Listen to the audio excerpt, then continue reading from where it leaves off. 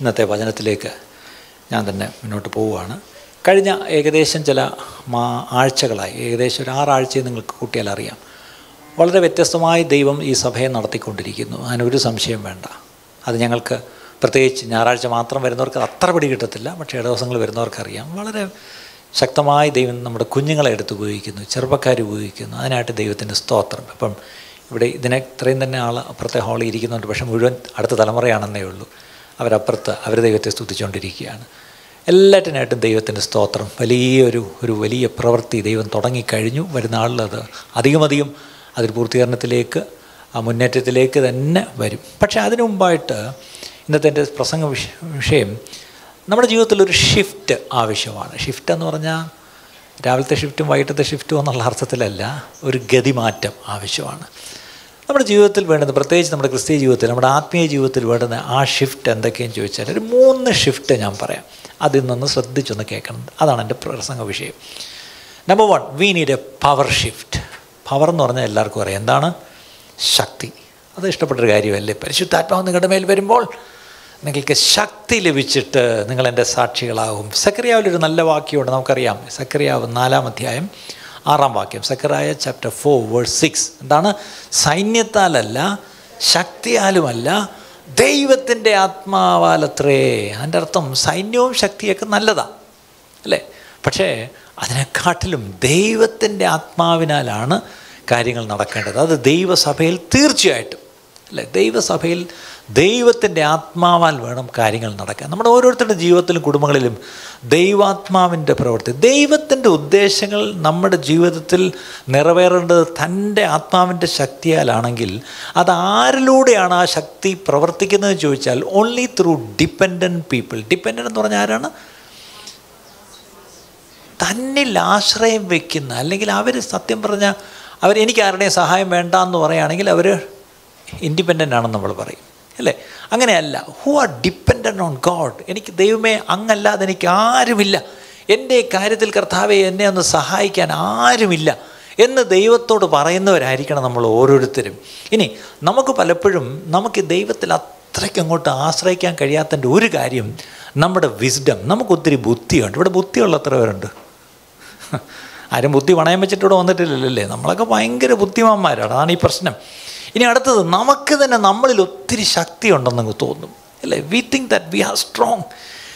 ഇനി ചിലപ്പോഴെങ്കിലും ഒത്തിരി ഇന്നോവേറ്റീവാണ്, ക്രിയേറ്റീവാണ്. ഇന്നത്തെ കാലം അറിയാമല്ലോ അല്ലേ? അപ്പം നമ്മളിൽ ഒത്തിരി ശക്തിയുണ്ട്, നമ്മളിൽ ഒത്തിരി ബുദ്ധിയുണ്ട്, നമുക്കൊത്തിരി മുൻ അനുഭവങ്ങളുണ്ട്. ഇതൊക്കെയാണ് പലപ്പോഴും ദൈവത്തിൻ്റെ ശക്തി നമ്മളിലൂടെ പ്രവർത്തിക്കാൻ തടസ്സമായി നിൽക്കുന്നത്. ഇവിടെയാണ് നമ്മുടെ പവർ, അല്ലെങ്കിൽ എൻ്റെ സെൽഫ്, എൻ്റെ സ്വയത്തിൻ്റെ ശക്തിയിൽ നിന്ന് ദൈവത്തിലേക്കൊരു ഡിപ്പെൻഡൻസിലേക്ക് വരണം. എത്ര പേർക്കത് മനസ്സിലായി അല്ലേ? നമ്മുടെ ശക്തിയിൽ നിന്നും ദൈവശക്തിയിലേക്കൊരു മാറ്റം, ഒരു പവർ ഷിഫ്റ്റ്. അതിനുള്ള താക്കോലാണ് പ്രയർ.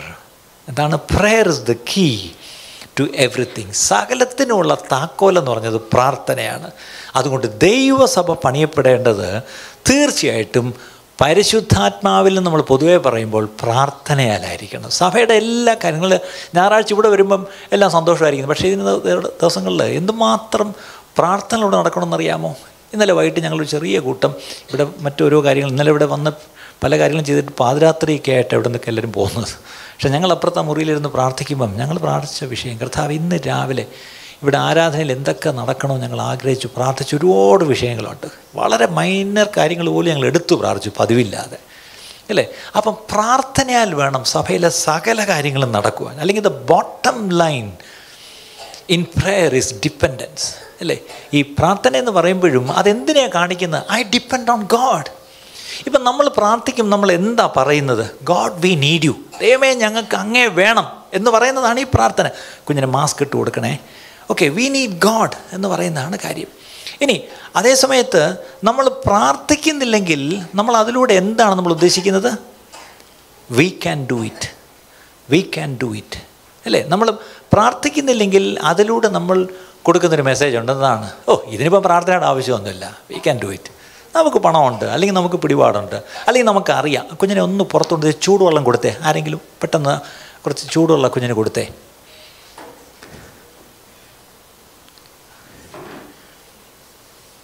ഓക്കെ, അപ്പം പ്രാർത്ഥിക്കേണ്ട ആവശ്യമില്ല, ഐ ക്യാൻ ഡു ഇറ്റ്, ഞങ്ങൾക്കറിയാം ചെയ്യാൻ എന്ന് നമ്മൾ പറഞ്ഞാൽ അതിൻ്റെ അർത്ഥം ശരിക്കും പറഞ്ഞാൽ നമ്മളിൽ ഒത്തിരി ഡിപ്പെൻഡൻ്റാണ്, നമ്മുടെ സ്വയത്തിൽ ഒത്തിരി ഡിപ്പെൻഡൻ്റാണ്, ദൈവത്തിൽ ഡിപ്പെൻഡൻ്റ് അല്ല എന്നുള്ളതാണ് കാര്യം. ഞാനിപ്പോൾ ഒരു കുഞ്ഞ് ചുമയ്ക്കുമ്പോൾ ഞാൻ മൈക്കിൽ കൂടെ ചൂടുവെള്ളം കൊടുക്കണമെന്നും പറയേണ്ട ആവശ്യമില്ല. ആരെങ്കിലും ഒന്ന് പെട്ടെന്ന് കൊണ്ടുപോയി ഒന്നായിട്ട് പുറത്തോട്ട് പോകുന്നു, അതങ്ങ് ചെയ്താട്ടെ. അങ്ങനെ ഒരു കൾച്ചർ ഇവിടെ ഉണ്ടാണ്. ഇതൊരു ഫാമിലിയാണ്. അതുകൊണ്ടാണ് ഇപ്പം ആ കുഞ്ഞ് ചുമച്ചപ്പം എനിക്ക് വേണമെങ്കിൽ മിണ്ടാതെ ശ്രദ്ധിക്കാതെ പോവാം. പക്ഷേ ഞാനത് പറയുമ്പം ഈ ചർച്ചിലൊരു കൾച്ചറുണ്ട്. എല്ലാവരെയും നമ്മൾ ടേക്ക് കെയർ, ഒരു കുഞ്ഞായാലും ഒരു രോഗിയായാലും പ്രായമുള്ളവരായാലും അല്ലേ, ആ ഒരു കൾച്ചർ ഈ ചർച്ചിലുണ്ട്. അതുകൊണ്ടാണ് അത് ദയവായി ആ കൾച്ചർ ഇങ്ങനെ ഒന്ന് പടർന്ന് മറ്റെല്ലാവരിലേക്കും ഒന്ന് പോകണം. പുതുതായിട്ട് വരുന്നവരുമായാലും കുഴപ്പമില്ല. ഓക്കെ, ആ ഹെൽപ്പ് നമ്മൾ അന്യോന്യം നമ്മൾ എപ്പോഴും ചെയ്തിരിക്കണം. ഓക്കെ, കുഞ്ഞുങ്ങളെ കൊണ്ടുവരുന്ന ഒരിക്കലും ശല്യമല്ല, അവർ കരയുന്നതും പ്രശ്നമൊന്നുമില്ല. പക്ഷേ അതൊന്ന് അവരുടെ നീഡ് എന്താണെന്ന് നമ്മളൊന്ന് മനസ്സിലാക്കണം, അത്രയേ ഉള്ളൂ. ഓക്കെ, ഇതൊക്കെ എഡിറ്റ് ചെയ്ത് കളഞ്ഞേക്കണേ. പിന്നെ പോകുമ്പോൾ അവർ വരിക ഇയാൾക്ക് എന്ന് വഴക്ക് പറയാനേ നേരമുള്ളൂ. ഇയാൾ നല്ല മനുഷ്യനാണെന്നൊക്കെ തോന്നുന്നു, സഭയും നല്ലതാണെന്നാണ് ഈ ഉണ്ണിയെ കണ്ടാൽ അറിയാം എന്ന് പറഞ്ഞ പോലെ ഈ പാസ്റ്ററിൻ്റെ പ്രസംഗമൊക്കെ കേൾക്കുമ്പോൾ അതുപോലത്തെ ഒരു നല്ല സഭയായിരിക്കുമെന്നാണ് ഞങ്ങൾ വിചാരിക്കും. പക്ഷേ ഇയാൾ എന്തിനാണ് ഈ വഴക്ക് പറയുന്നത്? അപ്പോൾ ഇത്രയും പറഞ്ഞാൽ കേൾക്കാത്ത വിശ്വാസികളാണോ ഈ സഭയിലുള്ളതെന്ന് വിചാരിക്കും. അതുകൊണ്ടൊന്ന് ഈ കാര്യങ്ങളൊക്കെ ഒന്ന് ശ്രദ്ധിക്കുന്ന നല്ലതാണ്. ഓക്കെ, അപ്പം ഈ moving the church to the next level, അടുത്ത പടിയിലേക്ക് സഭയെ നമ്മൾ കൊണ്ടുപോകുക എന്ന് പറയുമ്പം അവിടെ ശരിക്കും പറഞ്ഞാൽ നമ്മുടെ ചർച്ചിൻ്റെ ഈ മിനിസ്ട്രി എഫക്റ്റീവ്നെസ് അല്ലേ, അത് ഉണ്ടാവണമെങ്കിൽ, അതായത് ശുശ്രൂഷയിൽ ശരിക്കും എഫക്റ്റീവായിട്ട് പോകണമെങ്കിൽ അതിന് ഒറ്റ വഴിയുള്ളൂ. കുറച്ചുകൂടെ സൗണ്ടിൻ്റെ വോളിയം കൂട്ടുന്നതുകൊണ്ടോ കുറച്ചുകൂടെ AC കൂട്ടിയിടുന്നതുകൊണ്ടോ അല്ലേ, ഇതൊന്നുമല്ല കാര്യം. അവിടെ ഒറ്റ കാര്യമേ ഉള്ളൂ, ഇത് V require then increased activity of the holy spirit. പരിശുദ്ധാത്മാവിൻ്റെ ഒരു വലിയ പ്രവൃത്തി നമുക്ക് വേണം. പക്ഷേ ആ പ്രവൃത്തി എങ്ങനെ നമുക്ക് ലഭിക്കുമെന്ന് ചോദിച്ചാൽ അതിൻ്റെ കീ എന്താണ്? പ്രയർ. എത്രത്തോളം പ്രാർത്ഥിക്കുന്നുവോ അത്രത്തോളം പരിശുദ്ധാത്മാവിൻ്റെ പ്രവൃത്തി നാം കാണും. അതിനെത്ര ഒരു രാമയും പറയും അല്ലേ, എത്രത്തോളം നമ്മൾ പ്രാർത്ഥിക്കുന്നു അത്രത്തോളം പരിശുദ്ധാത്മാവിൻ്റെ പ്രവൃത്തി ആദ്യം നമ്മുടെ ജീവിതത്തിൽ കാണും, നമ്മുടെ കുടുംബങ്ങളിൽ കാണും, അത് സഭയിൽ കാണും. അത് നമ്മൾ ഓർക്കണം അല്ലേ. അപ്പം ഫെർവന്റ് prayer alone will make us see things, mighty things, okay, done by God. അതിനാൽ നമുക്ക് തീർച്ചയായിട്ടും ദൈവത്തിന് വേണ്ടിയും വൻ കാര്യങ്ങൾ നമുക്ക് ചെയ്യാൻ കഴിയും. അപ്പം ഇവിടെ ശരിക്കും ഒരു അപ്പോസ്തലിക ഒരു ക്രമം നമ്മൾ വചനത്തിൽ നോക്കിയാൽ അവിടെ നമുക്കറിയാം. അപ്പോസ്തല പ്രവൃത്തി 2-ാം അധ്യായത്തിൽ പരിശുദ്ധാത്മാവ് പെന്തക്കോസ്ത് നാളിൽ ഇറങ്ങി 120 പേരെ നിറച്ചു. അവർ വളം വെച്ച് അന്യഭാഷയിൽ ദൈവത്തെ ആരാധിച്ചു. ഓടിക്കൂടി ജനത്തോട് പത്രോസ് എഴുന്നേറ്റ് നിന്ന് പ്രസംഗിച്ചു. അത് കേട്ട് കുത്തുകൊണ്ട് 3000 പേര് സ്നാനപ്പെട്ടെന്ന് അവരോട് ചേർന്നു. തുടക്കം കൊള്ളാം. പക്ഷെ പിന്നീട് നമ്മൾ വായിക്കുന്നത് അവരെന്ത് ചെയ്തു? രക്ഷിക്കപ്പെട്ടവരെന്ത് ചെയ്തു? അവരൊരുമിച്ച് കൂടി അവരെന്ത് ചെയ്തു? അപ്പോസ്തലന്മാരുടെ വചനം കേട്ടു. അടുത്തത് അവർ കൂട്ടായ്മ ആചരിച്ചു. അടുത്തത് പ്രാർത്ഥിച്ചു. അടുത്തത് അപ്പം നുറുക്കി. ഇന്ന് ദൈവകൃപയാൽ 4 കൂടെയുണ്ട് അല്ലേ. അപ്പം ഇങ്ങനെ ചെയ്യുന്ന സഭയാണ് മുന്നോട്ട് ഈ പറഞ്ഞ പോലെ പ്രതിബന്ധങ്ങളെല്ലാം തരണം ചെയ്ത് ശക്തമായി മുന്നേറിക്കൊണ്ടിരുന്നു എന്നുള്ള കാര്യം മറക്കരുത്. അപ്പം തീർച്ചയായിട്ടും ഒരു അപ്പോസ്തലിക് പ്രയോറിറ്റി എന്ന് ചോദിച്ചാൽ തീർച്ചയായിട്ടും പ്രയർ ഇസ് ദ പ്രയോറിറ്റി അല്ലേ. അടുത്തത് അപ്പോൾ ഒരു പവർ ഷിഫ്റ്റാണ് കണ്ടത്. ശക്തിയിൽ ഒരു ഗതിമാറ്റം ഉണ്ടാവണം അല്ലേ. നമ്മുടെ ശക്തിയിൽ നിന്ന് ആശ്രയം മാറ്റി ദൈവശക്തിയിലുള്ള ആശ്രയം ധാരാളമായി നമുക്കുണ്ടാവണം. നമുക്ക് വ്യക്തിപരമായി ഉണ്ടാവണം, കുടുംബങ്ങളായി ഉണ്ടാവണം. നമ്മുടെ ആവശ്യങ്ങൾക്ക്, നമ്മുടെ പ്രശ്നങ്ങൾക്ക് പരിഹാരത്തിന് ദൈവികമായ ശക്തി നമുക്ക് വേണം അല്ലേ. നമ്മുടെ ശരീരത്തിൽ പോലും നമുക്ക് പലപ്പോഴും ശരീരത്തിൽ ശക്തിയില്ലാതെ ബലഹീനരാകുന്നു. അവിടെയും ഈ പുനരുത്ഥാന ശക്തി നമ്മുടെ മൺകൂടാരത്തിലാണ് വെച്ചിരിക്കുന്നത് എന്നുള്ള കാര്യം മറക്കരുത് അല്ലേ. അവിടെയും നമുക്ക് ധാരാളം ദൈവിക ശക്തി വേണം. അത് കൊണ്ടുവരാനുള്ള വഴി പ്രാർത്ഥനയാണെന്നുള്ള കാര്യം മറക്കരുത്. രണ്ടാമത്തെ ഒരു മുൻഗണന നമുക്ക് നോക്കാം. A priority shift. എന്താണ് നമ്മുടെ പ്രയോറിറ്റീസ്? നമ്മൾ എന്തിനൊക്കെയാണ് നമ്മൾ മുൻഗണന അല്ലെങ്കിൽ പ്രാമുഖ്യം കൊടുക്കുന്നത് അല്ലേ. 1-ാം സ്ഥാനം നമ്മൾ എന്തിനാണ് കൊടുക്കുന്നത്? സാധാരണ ഒരു സഭയായിട്ട് വരുമ്പം നമ്മളെല്ലാം 1-ാം സ്ഥാനം കൊടുക്കുന്നത് to make every one comfortable അല്ലേ. വരുന്നവർക്കെല്ലാം എന്താവണം? എല്ലാവർക്കും ഇരിക്കാൻ സ്ഥലം കിട്ടണം. എല്ലാവർക്കും ഈ പറഞ്ഞ പോലെ എല്ലാ സൗകര്യങ്ങളും നമ്മൾ ഉണ്ടാക്കി കൊടുക്കണം. ഒരു പാസ്റ്റർ എന്ന നിലയ്ക്ക് ഇപ്പം തന്നെ ശ്രദ്ധിച്ചാൽ അറിയാം, we try to make you all comfortable owners speaking. പക്ഷെ ചിലപ്പോഴെങ്കിലും നമ്മൾ ഈ അകത്ത് വരുന്ന ഞായറാഴ്ച നമ്മുടെ 4 ചുവരുകൾക്കുള്ളിൽ കയറി വരുന്നവർക്കുള്ള ശുശ്രൂഷകളാണ് നമ്മൾ കൂടുതൽ ചെയ്യുന്നത് അല്ലേ. അതാണ് നമ്മുടെ പ്രയോറിറ്റി. ഒരു പാസ്റ്റർ എന്ന് പറയുമ്പം അദ്ദേഹത്തിൻ്റെ സഭയിലെ അംഗങ്ങൾക്കുള്ള ശുശ്രൂഷകളാണ് താൻ ചെയ്യുന്നത്. അതാണ് സാധാരണ രീതി. പക്ഷേ ഒരു പുതിയ നിയമസഭയിൽ അങ്ങനെയല്ല. ശരിക്കും പറഞ്ഞാൽ അവിടെയാണ് ശരിക്കും ഒരു പ്രയോറിറ്റി ഷിഫ്റ്റ് ഉണ്ടാകണം. എന്താണ് പ്രയോറിറ്റി?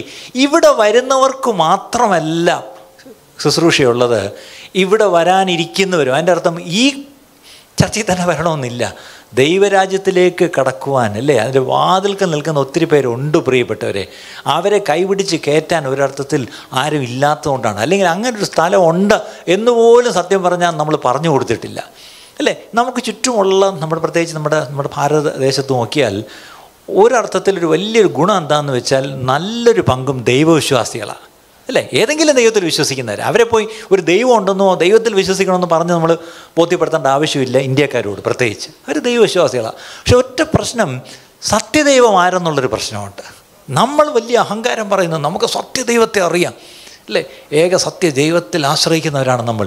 പക്ഷേ ഈ ഏക ദൈവ സത്യത്തിൽ ആശ്രയിക്കുന്ന നമ്മൾ എത്രത്തോളം ഈ ദൈവത്തെ മറ്റുള്ളവർക്ക് പരിചയപ്പെടുത്തി കൊടുക്കുന്നു പ്രിയപ്പെട്ടവരെ. നമ്മൾ പരിചയപ്പെടുത്തി കൊടുത്തു തുടങ്ങിയിരുന്നെങ്കിൽ എന്നേ ഈ പറഞ്ഞ പോലെ ആയിരക്കണക്കിന് ലക്ഷക്കണക്കിന് ജനം ഈ കർത്താവിൻ്റെ വഴിയിലായനെ.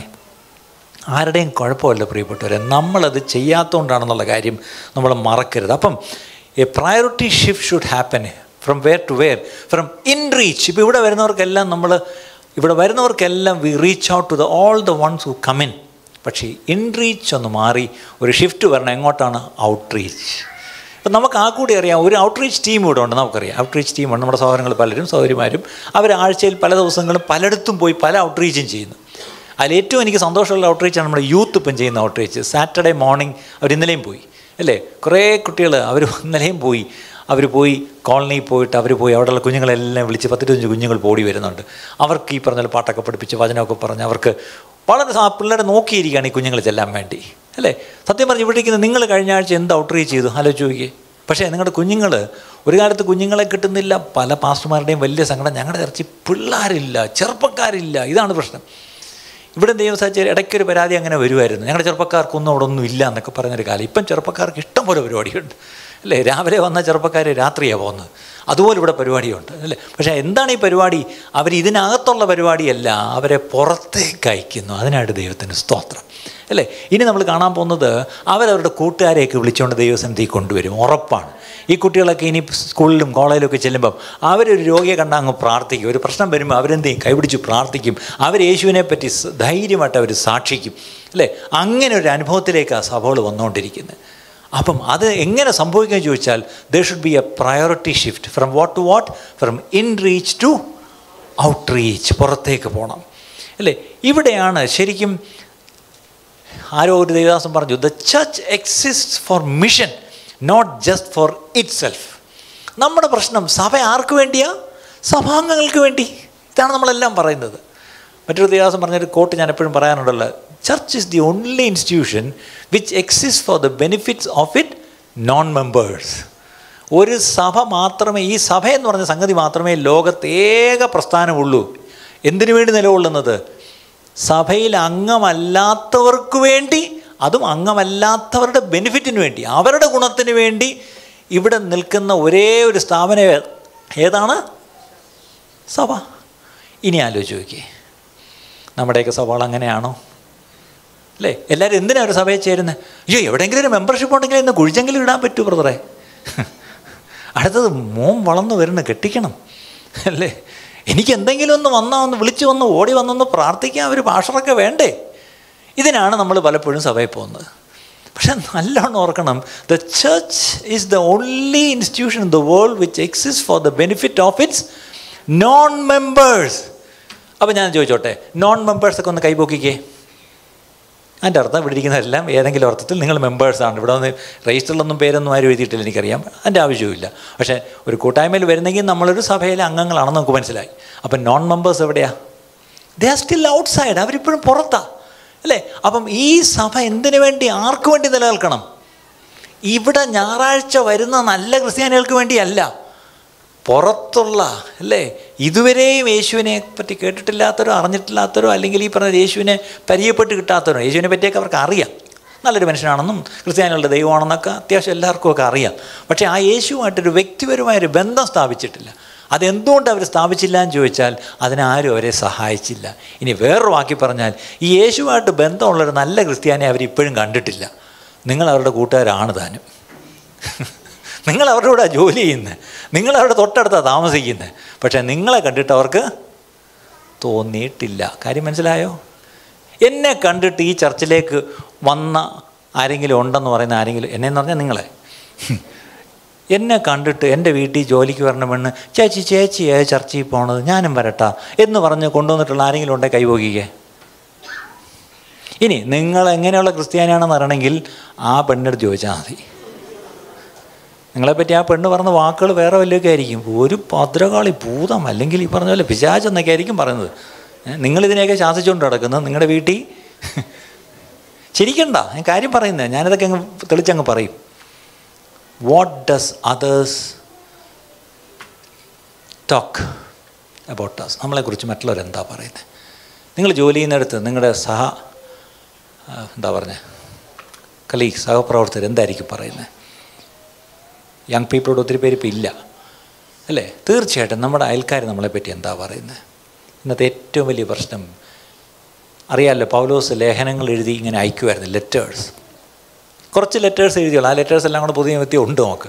പക്ഷേ ഒരിടത്ത് പറയുന്നതാണ്, യു ആർ അവർ ലെറ്റേഴ്സ്. നിങ്ങളാണ് ഞങ്ങളുടെ എഴുത്തുകൾ.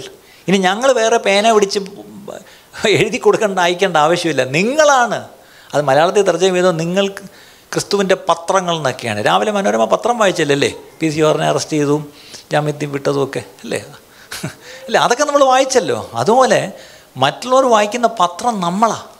നമ്മൾ ഓരോരുത്തരെ അവർ വായിക്കുമ്പം അവരെന്തായിരിക്കും വായിച്ചത്? നമ്മളെ ആരെങ്കിലും ഒന്നെടുത്ത് നിവർത്തൊന്ന് ശരിക്കൊന്ന് വായിച്ചെന്നിരിക്കട്ടെ.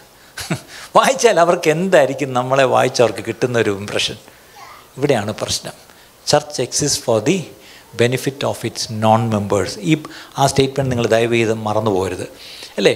ഇവിടെയാണ് ശരിക്കും God wants to put his heart of compassion in his people once again. അല്ലേ? ദൈവത്തിൻ്റെ ഒരു സ്വഭാവ വിശേഷങ്ങളിൽ പ്രധാനപ്പെട്ട എന്താണെന്നറിയാമോ? യേശുവോ അവളെ കണ്ടിട്ട് മനസ്സലിഞ്ഞു. യേശുവോ ആ പുരുഷാരത്തെ കണ്ട് മനസ്സലിഞ്ഞു. യേശു എപ്പോഴെങ്കിലും ഒരു അത്ഭുതം ചെയ്തിട്ടുണ്ടോ? എവിടെയൊക്കെ ഒരു സൗഖ്യമോ എന്തിനും മരിച്ചവരെ പോലും ഉയർപ്പിച്ചിട്ടുണ്ടോ? അല്ലേ? അവിടെയെല്ലാം ഒരു കാരണം എഴുതിയിട്ടുണ്ട്. മനസ്സലിഞ്ഞിട്ട് സൗഖ്യമാക്കി, മനസ്സലിഞ്ഞിട്ട് അപ്പം കൊടുത്തു, മനസ്സലിഞ്ഞിട്ട് ഉയർപ്പിച്ചു. എല്ലാം മനസ്സലിവിൻ്റെ അടുത്ത പടിയായിരുന്നു. ഇന്നത്തെ ഏറ്റവും വലിയ പ്രശ്നം തൻ്റെ മക്കൾക്ക്, അതായത് ദൈവമക്കൾക്കും ദൈവസഭയ്ക്കും ഇന്ന് ഈ മനസ്സലിവ് ഒത്തിരി കുറഞ്ഞിരിക്കുന്നു പ്രിയപ്പെട്ടവരെ. ശരിയല്ലേ? അല്ലേ? യേശുവിൻ്റെ മനസ്സലിവ് നമുക്കുണ്ടായിരുന്നെങ്കിൽ നമ്മൾ വലിയ അഭിമാനത്തോടെ പറയും, മദർ തെരേസ. കൽക്കട്ടയിൽ മദർ തെരേസയ്ക്ക് ദൈവം ആ മനസ്സലിവ് കൊടുത്ത് അവർ പാവം അവരുടെ ജീവിതകാലം അവർ നന്നായിട്ട് അവരത് ശുശ്രൂഷിച്ചു. അവരുടെ കാലശേഷം തന്നെ അവരുടെ ആ സംഘടന നന്നായിട്ട് ചെയ്യുന്നുണ്ട്. Thank God for her. പക്ഷേ എൻ്റെ ചോദ്യം, ഒരു മദർ തെരേസയ്ക്ക് നമ്മളിതെല്ലാം കൂടെ അങ്ങ് ഔട്ട്സോഴ്സ് ചെയ്തു. മദറെ നിങ്ങൾ നോക്കിയോ കേട്ടോ, നിങ്ങൾ കമ്പാഷനും ചാരിറ്റിയും ഒക്കെ ചെയ്തോ കേട്ടോ, ഞങ്ങളിവിടെ ആടിപ്പാടി സന്തോഷിച്ച് ആരാധിച്ച് ഇങ്ങനെ വിടലെടുത്ത് ഞങ്ങളിങ്ങനെ ഇരിക്കും. അല്ല, ഈ ദിവസങ്ങളിൽ ശരിക്കും ആ ദൈവത്തിൻ്റെ ആ മനസ്സലിവ് നമ്മുടെ ഓരോ ഹൃദയങ്ങളിലേക്ക് വരണം അല്ലേ? ഈ സ്വർഗത്തിൻ്റെ പ്രയോറിറ്റി എന്താണെന്നറിയാമോ? Do you know heavens priority? ഈ ഭൂമിയിൽ സ്വർഗത്തിൻ്റെ പ്രയോറിറ്റി എന്താ? Is reaching lost people. നഷ്ടപ്പെട്ടവരെ തേടി ചെല്ലുക എന്നുള്ളതാണ് സ്വർഗത്തിൻ്റെ മുൻഗണന. രാമൻ പറയാമോ അതിന്? ഒന്നാമത് തണുപ്പും മഴയും, അതിൻ്റെ പണ്ടേ കൂടെ ഒരു മാസ്ക് ഇട്ട് മോന്തയും കാണാൻ വയ്യ, നിങ്ങൾ ഇരിക്കുകയാണ്, ഉറങ്ങാൻ. ഈ ചിലരൊക്കെ മാസ്ക് അങ്ങ് വലുതാക്കി കണ്ണ് വരെ അങ്ങ് മൂടും, അപ്പോൾ ഉറങ്ങി അറിയത്തില്ലല്ലോ. ഇച്ചിരി പതുക്കെ ഒന്ന് കണ്ണിലോട്ടും വെച്ചിട്ട് മറ്റേ ഫ്ലൈറ്റിലിരുന്ന് ഉറങ്ങുന്ന പോലെയാണ്. ഇത് ബ്ലൈൻഡേഴ്സ് ഒന്ന് ഉറങ്ങാനൊരു സാധനം തരുമല്ലോ. മാസ്ക് ഊരാനും പറയാൻ വയ്യ, കാരണം ഒന്നാമത് സമയം മോശം ഇപ്പോൾ അല്ലേ? ശരിയല്ലേ? ഞാൻ പറഞ്ഞത് ശരിയല്ലേ? സ്വർഗത്തിൻ്റെ മുൻഗണന നഷ്ടപ്പെട്ടവരെ തേടി ചെല്ലുക എന്ന്. സ്വർഗത്തിൻ്റെ മുൻഗണന അല്ലേ? ആരും നഷ്ടപ്പെടരുതെന്ന് ദൈവം ആഗ്രഹിക്കുന്നുവെങ്കിൽ അത് തന്നെ ആയിരിക്കണ്ടേ നമ്മുടെ ആഗ്രഹം, നമ്മുടെ മുൻഗണന അത് തന്നെ ആയിരിക്കണ്ടേ അല്ലേ? നമുക്കറിയാം ലൂക്കോസ് 15 എന്താ നമ്മൾ വായിക്കുന്നത്? നഷ്ടപ്പെട്ട ഒരാടിനെ തേടി ചെല്ലുന്നു അല്ലേ? അങ്ങനെയെങ്കിൽ ഇന്നും ആ കർത്താവിൻ്റെ മനസ്സ് അത് തന്നെയാണെങ്കിൽ എല്ലാവരും നിത്യജീവൻ പ്രാപിക്കണമെന്ന് ദൈവം ആഗ്രഹിക്കുന്നു. People matter to God, therefore they should matter to us അല്ലേ? People matter to God, therefore they should matter to us. മനുഷ്യർ ഈ വലിയ ജനസമൂഹത്തെ ഈ പറഞ്ഞ പോലെ അവരെങ്ങോട്ട് അടിവെച്ച് പോകുന്നത്? ഞാൻ ചിലപ്പം പണ്ടിങ്ങനെ എനിക്ക് ചില ക്രേസി ചിന്തകൾ വരും. ഉദാഹരണം, രാവിലെ 5 മണിക്ക് ഇവിടെ നിന്ന് തമ്പാനൂർ സ്റ്റേഷനിൽ നിന്ന് ഒരു വേണാട് എക്സ്പ്രസ് കൂകിപ്പാഞ്ഞു പോവും. 6 മണിക്ക് ഒരു ഡേ എക്സ്പ്രസ് പോവും.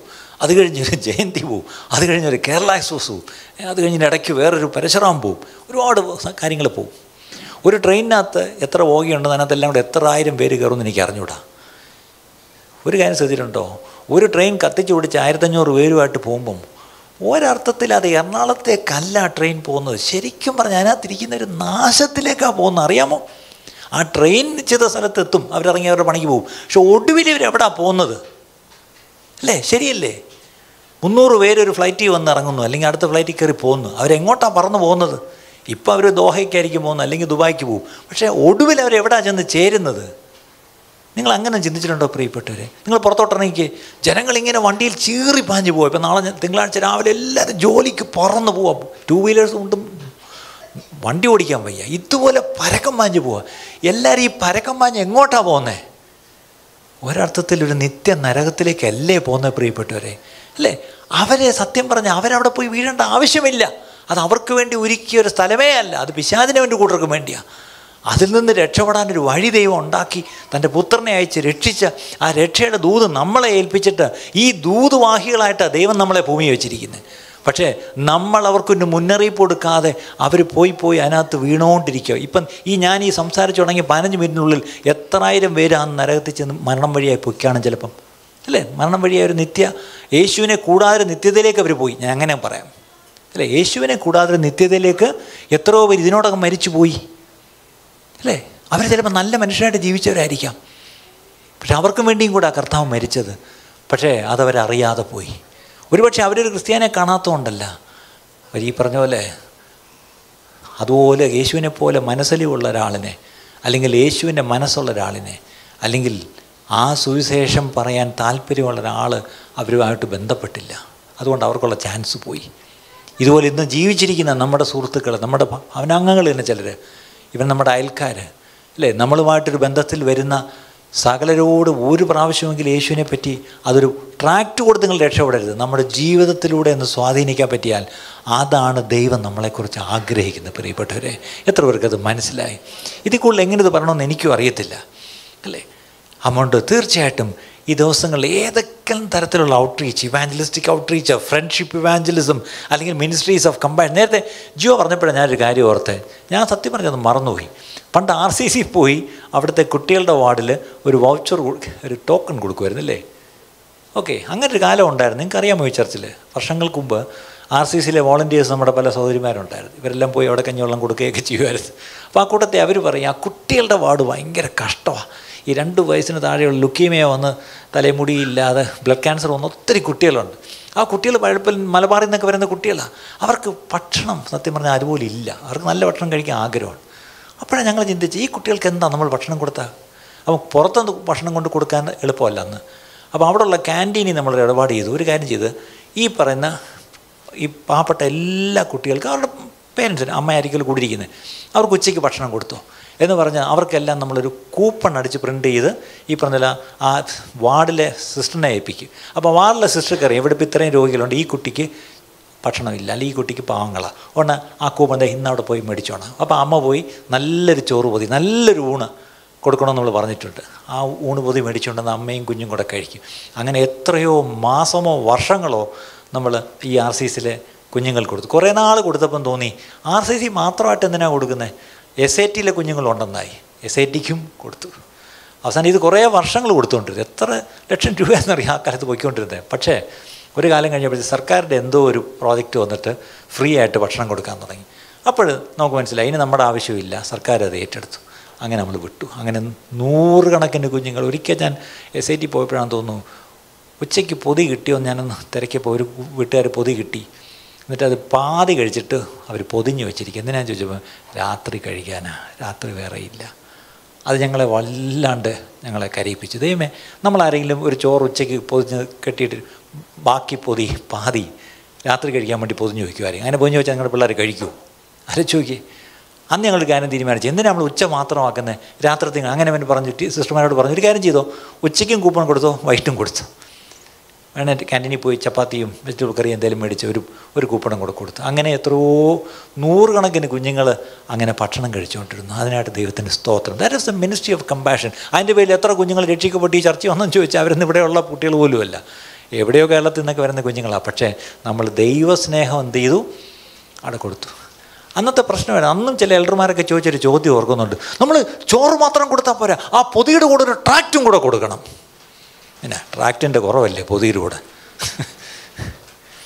ഇതാണ് പ്രശ്നം. നമ്മൾ ഈ ട്രാക്റ്റ് കൊടുത്ത് ഈ പറഞ്ഞ പോലെ അത്രയും കടലാസ് നഷ്ടമൊന്നുമല്ലാതെ എത്ര പേര് രക്ഷിക്കപ്പെട്ടു. ട്രാക്റ്റ് കണ്ടിട്ടല്ല, ട്രാക്റ്റ് അല്ല അവർ വായിക്കേണ്ടത്. അവർ വായിക്കേണ്ടത് നമ്മുടെ ജീവിതമാണ്. അതിന് രാമയും പറയാമോ? അല്ലേ? ആ ട്രാക്റ്റിൽ എഴുതിയൊക്കെ സത്യമാണ്, പക്ഷേ ആ ട്രാക്റ്റിൽ എഴുതിയതുപോലെ ജീവിക്കുന്നൊരു ക്രിസ്ത്യാനി അവരിപ്പോഴും കണ്ടില്ല. അത് ഞാനും നിങ്ങളും ആയിരിക്കുമോ പ്രിയപ്പെട്ടവരെ? So our priority should be outreach. അപ്പോൾ അതിനൊരു പൊതുവിൽ അതെങ്ങനെ സാധ്യമാക്കാമെന്ന് പറഞ്ഞാൽ ഒറ്റ വഴിയേ ഉള്ളൂ, ഇവാഞ്ചലിസം, സുവിശേഷീകരണം. ഞാൻ നേരത്തെ പറഞ്ഞു ആദ്യത്തെ കീ എന്താണ്? Power shift. കീ എന്താണ്? പ്രയർ. ഈ പ്രയോറിറ്റി ഷിഫ്റ്റ് എന്താണ് കീ? ഇവാഞ്ചലിസം അല്ലേ? അപ്പം സഭയിൽ വരുന്ന ഓരോരുത്തരും അവർ ശരിക്കും പറഞ്ഞൊരു സുവിശേഷകനോ സുവിശേഷകയായിരിക്കണം. ആരോ ഒരിക്കൽ പറഞ്ഞല്ലോ, എല്ലാവരോടും സുവിശേഷം പറയണം, ആവശ്യമെങ്കിൽ മാത്രം വാക്കുകൾ ഉപയോഗിച്ചാൽ മതി. പക്ഷെ നമ്മുടെ സുവിശേഷത്തിന് എന്തേ ഉള്ളൂ? വാക്കുകളേ ഉള്ളൂ, അല്ലേ? നമ്മുടെ പ്രശ്നം ഈ സുവിശേഷം വെറും വാക്കുകൾ മാത്രമാക്കി നമ്മളതിനെ അങ്ങ് കുറച്ചു. അല്ല, വാക്കുകൾ ചില നിർത്തിയാലും കുഴപ്പമില്ല, നമ്മളൊന്ന് ജീവിച്ച് കാണിക്കുമോ? ഒന്ന് ജീവിച്ച് കാണിക്കുമോ? ഞാനൊരാളിനെ പറ്റി പറയാം. ആരാന്ന് ചോദിക്കരുത്. തിരുവല്ലയിൽ ഒരു പ്രമാദമായ ഒരു കേസിൽ ഉൾപ്പെട്ട ഒരു വിഷയമാണ്. അദ്ദേഹത്തിൻ്റെ ഈ ചെറുപ്പക്കാരൻ്റെ അപ്പൻ ഒരറിയപ്പെടുന്ന ഒരു സുവിശേഷ സംഘടനയിലെ തലപ്പത്തിരിക്കുന്ന ആളാണ്. അദ്ദേഹത്തിൻ്റെ ഒരു മകൻ എന്നും മദ്യവെച്ച് വീട്ടിൽ വരും. വന്ന് കയറിയ പാടെ അങ്ങ് ഛർദ്ദിക്കും. എന്നിട്ട് പോയി കിടന്ന് കവന്നടിച്ച് കട്ടിലോട്ട് പോയി കിടക്കും. അവിടെ കിടക്കും. പിന്നെ നേരം വെളുത്തൊരു ഉച്ചയാകുമ്പോഴത്തേക്കും ആൾ എഴുന്നേക്കത്തുള്ളൂ. ഈ അപ്പൻ നല്ലൊരു മനുഷ്യൻ, പ്രായമുള്ള മനുഷ്യൻ, അയാൾ കാത്തിരിക്കും ഈ മകൻ വരാൻ വേണ്ടി. വന്ന് ഗേറ്റ് തുറന്നു കൊടുക്കുമ്പോൾ നേരെ കയറി ഛർദ്ദിക്കും. എന്നിട്ട് അങ്ങ് പോയി കിടക്കും. ഈ അപ്പൻ തൊട്ടിയും വെള്ളവും തുണിയും സോപ്പും ഒക്കെ എടുത്തുകൊണ്ട് വന്ന് കഴുകും. ആ തറയെല്ലാം തുടച്ച്, ബാത്റൂമും എല്ലാം തുടച്ച് കഴുകി അയാൾ രാത്രിയാകുമ്പം അയാൾ കിടക്കും.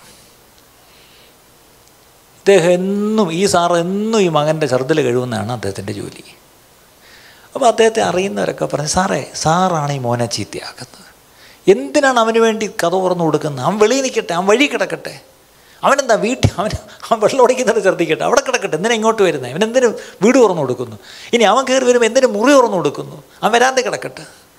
ഇനി അവൻ ഛർദ്ദിച്ച് അവിടെ കിടക്കട്ടെ, അവൻ നേരം വെളുത്തിട്ട് അവൻ വൃത്തിയാക്കട്ടെ, എന്തിനാ സാറ് ചെയ്യുന്നത്? എല്ലാവരും അദ്ദേഹത്തെ കുറ്റം പറഞ്ഞു. അദ്ദേഹം ഇത് ചെയ്തുകൊണ്ട് തന്നെ ഇരുന്നു. ഒരു ദിവസം ഇവന് ഒത്തിരി മദ്യപിച്ചിട്ട് വന്നു, കണ്ടമാനം കയറി വന്ന് വരാന്തോട്ട് ഛർദ്ദിച്ച് അങ്ങ് അകത്തോട്ട് ബാത്റൂം വരെ ചെന്നു. പിന്നെ ബെഡ്റൂമിൽ ഛർദ്ദിച്ചു, അവിടെ കിടന്നു. ഇവൻ കട്ടിലേക്ക് ചെന്ന് കവന്നടിച്ച് വീണു. ഈ അപ്പൻ ഒരറ്റത്തുനിന്ന് ഇങ്ങനെ വൃത്തിയാക്കി ഒടുവിൽ കിടക്കുന്നതിൻ്റെ താഴെ വന്ന കട്ടിലിൻ്റെ താഴെയും തുടച്ച് വൃത്തിയാക്കുകയാണ്. അപ്പോഴത്തേക്കും പാതിരാത്രി കഴിഞ്ഞു. എന്നിട്ടെല്ലാം കഴിഞ്ഞ് അയാൾ പൈപ്പിൻ്റെ അടിയിൽ പോയി തൊട്ടിയും തുണിയും എല്ലാം കഴുകി ഉണക്കാൻ വിടുന്ന സമയത്ത് പെട്ടെന്ന് തിരിഞ്ഞു നോക്കിയപ്പോൾ ഈ മകൻ വന്ന് വേച്ചിങ്ങനെ നിൽക്കുക. അപ്പം ഇവൻ പെട്ടെന്ന് ഇയാൾ തിരിഞ്ഞു നോക്കിയിട്ട്, മോനെ ഉറങ്ങിയില്ലേ? അവൻ പെട്ടെന്ന് നിലത്ത് വീണ് ആ അപ്പൻ്റെ 2 കാലും കൂടെ കെട്ടിപ്പിടിച്ച് അവൻ പൊട്ടിക്കരഞ്ഞു. പപ്പാ ക്ഷമിക്കണം എന്ന് പറഞ്ഞ് അവൻ കരഞ്ഞ്. അപ്പോഴത്തേക്കും ഇയാൾക്ക് നിൽക്കാൻ വയ്യാതെ ഇയാളും കൂടെ അങ്ങ് ഇരുന്നു. എന്നിട്ട് ഇവൻ വീണ്ടും അപ്പനെ കെട്ടിപ്പിടിച്ച് കയറി. അവൻ്റെ മുഖത്തെല്ലാം ഇപ്പം ഛർദ്ദിൽ നാറുന്നുണ്ട്, നാറ്റം. ഈ അപ്പൻ അവനെ ഒരു കൈ കൊണ്ട് ഇങ്ങനെ ചേർത്തത് പിടിച്ച് തട്ടിക്കൊണ്ടേയിരുന്നു. ആ മകൻ പൊട്ടി കരഞ്ഞു. പക്ഷേ ആ സമയത്ത് അപ്പൻ്റെ കണ്ണിൽ നിന്നും കണ്ണീര് വന്നു. ഞാൻ ചോദിച്ചോട്ടെ, ആ മകൻ്റെ കണ്ണിൽ നിന്ന് വന്ന കണ്ണീര് എന്ത് കണ്ണീരായിരുന്നു? അനുതാപത്തിൻ്റെയും പശ്ചാത്തലത്തിൻ്റെയും കുറ്റബോധത്തിൻ്റെയും ഒക്കെ കണ്ണീരായിരിക്കാം. അപ്പൻ്റെ കണ്ണിൽ നിന്ന് വന്ന കണ്ണീരെന്താ? എന്തായിരിക്കും? സന്തോഷത്തിൻ്റെ കണ്ണീര്. ബൈബിൾ എന്താ പറയുന്നത്? ഒരു പാപി മാനസാന്തരപ്പെടുമ്പം സ്വർഗം സന്തോഷിക്കുന്നു. ഈ സന്തോഷം വരുമ്പം വരുന്നൊരു കാര്യം കൂടെയാണ് കണ്ണീര്, അല്ലേ? ആനന്ദാശ്രുക്കൾ എന്നൊക്കെ പറയത്തില്ലേ? അങ്ങനെയെങ്കിൽ ആ അപ്പൻ കണ്ണീര് വീഴ്ത്തിയപ്പം സ്വർഗത്തിലെ ദൈവത്തിൻ്റെ കണ്ണീരിൽ നിന്നും കണ്ണീര് വന്നു കാണുമെന്ന് ഞാൻ വിശ്വസിക്കുന്നു. ആ കണ്ണീരെന്തായിരുന്നു? സന്തോഷം. പക്ഷെ ആ മകൻ മടങ്ങി വരാൻ കാര്യമാണ് ആരാന്നറിയാമോ? ആ അപ്പം പോകുന്ന ചർച്ചിലെ പാസ്റ്ററല്ല, അവിടെയുള്ള ആരുമല്ല, സ്വന്തം അപ്പൻ തന്നെയായിരുന്നു. ഞാനായിരുന്നെങ്കിലും അന്നത്തെ കാലത്ത് ആ അപ്പനെ പരിചയം ഉണ്ടായിരുന്നു. ഞാനും പറഞ്ഞു, ഞങ്ങളെ വേറെ ഒരു പണിയില്ലേ, ഇവനെന്തിനാ വീട്ടിൽ കയറ്റുന്നേ, ഇവനെ വെളിയിൽ നിർത്ത്, ഇതേ നമ്മൾ പറയുള്ളൂ. പക്ഷെ ആ അപ്പൻ അങ്ങനെ ചിന്തിച്ചില്ല. അത് തന്നെയല്ലേ പ്രിയപ്പെട്ടവരെ? ദൈവത്തിൻ്റെ മനസ്സും അത് തന്നെയല്ലേ? ദൈവത്തിൻ്റെ ഹൃദയം അത് തന്നെയല്ലേ? അല്ലേ? നഷ്ടപ്പെടുന്നവർക്ക് വേണ്ടി ഒരു ഭാരം, ഒരു മനസ്സ് നമുക്കുണ്ടാവണം പ്രിയപ്പെട്ടവരെ, ദൈവസഭയ്ക്ക് ഉണ്ടാവണം, അല്ലേ? അതെങ്ങനെ എനിക്കുള്ളിൽ പറയണമെന്ന് എനിക്കറിയത്തില്ല. So we should do that.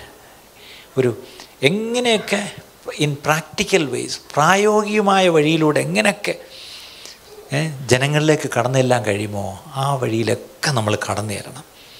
അതിനുവേണ്ടി നമ്മളെല്ലാം ചെയ്യണം. മൂന്നാമത്തെ ഒരു ഷിഫ്റ്റിലേക്ക് കൂടെ വന്ന് ഞാൻ നിർത്താം. എന്തൊക്കെയാണ് നമ്മൾ പറഞ്ഞത്? പവർ ഷിഫ്റ്റ് കണ്ടു, ഒരു പ്രയോറിറ്റി ഷിഫ്റ്റ് കണ്ടു. മൂന്നാമത്തെ ഒരു ഷിഫ്റ്റ് പ്രോഗ്രാം ഷിഫ്റ്റ്. നമ്മുടെ പ്രവർത്തനങ്ങളിൽ ഒരു ഗതിമാറ്റം വേണം. എന്താണ്? നമുക്കിപ്പോൾ ഉള്ള പ്രോഗ്രാംസ് എന്തൊക്കെയാണ്? ഇപ്പോൾ ഒരു പ്രോഗ്രാം, ഫോർ എക്സാമ്പിൾ ഇന്ന് വൈകിട്ടൊരു പ്രോഗ്രാം, ഒരു ഇവൻ്റ് ഇവിടെ നടക്കുന്നുണ്ട്. ഇന്നലെ ആണെന്ന് തോന്നുന്നു, ഇന്നലെ വൈകിട്ടും ഇന്നലെയൊക്കെ ഞാൻ നോക്കി, ഈ ആഴ്ചയൊക്കെ ഇവിടെ വൈകിട്ട് ഇവിടെ ഒരുപാട് പ്രിപ്പറേഷനും പ്രാക്ടീസും ഒക്കെ നടക്കുന്നുണ്ട്. ഇവിടെ മൊത്തം ബഹളമായിരുന്നു. പിന്നെ ഞാൻ വൈകിട്ട് ഞങ്ങളിവിടെ വന്നപ്പം ഒരു എത്ര ചെറുപ്പക്കാരുണ്ടായിരുന്നു എനിക്കറിയത്തില്ല, ഒരു 50-60 ചെറുപ്പക്കാരും അതുകൂടെ അത്രയും തന്നെ കുട്ടികളും എല്ലാം ഇവിടെ ഇവിടെ ഓട്ടം ചാട്ടം, ആ ഹോളിലും ബഹളം, ഇവിടെ ബഹളം. ഞാനും ആൽബർട്ടും കൂടെ ഞങ്ങളിങ്ങനെ വന്നതെല്ലാം കണ്ടുകൊണ്ടിരിക്കുക. അപ്പം ആരോ പറയായിരുന്നു, നൗ വി സീ ലൈഫ്, ജീവൻ കാണുന്നു മൊത്തത്തിൽ. വേറെ യെസ് ലോട്ട് ഓഫ് chaos, മൊത്തത്തിൽ ഇവിടെ അലമ്പാണ്.